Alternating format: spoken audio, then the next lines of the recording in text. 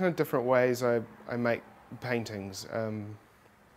I build structures like this, or just on flat surfaces like these ones behind us, and just lay them up with 60 to 80 layers of paint. Just carve them with a knife.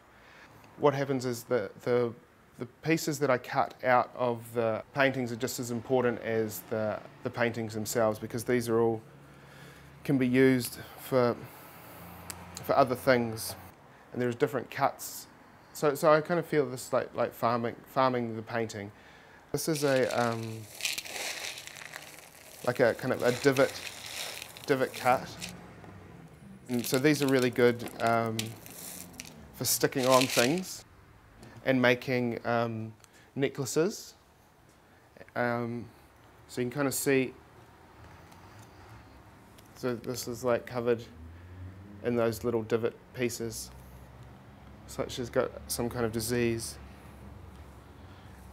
I use resin paint, and so I can get all the colours I need, but it's taken me like about 10 years to figure out what kind of paint is perfect for what I need. And so I use resin lumber cider, because it's kind of milky, and it's just the right consistency for what I need.